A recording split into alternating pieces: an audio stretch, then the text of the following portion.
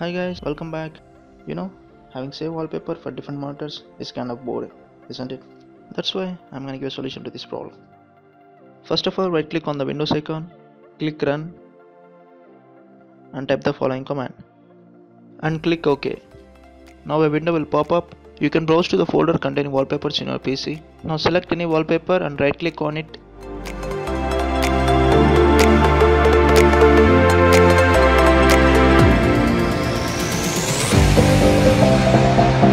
Since I have only 3 monitors, I got only 3 options. If you have more, you get more.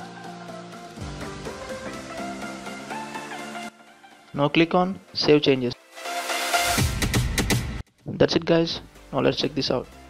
Having different wallpapers for different monitors is looking great, isn't it?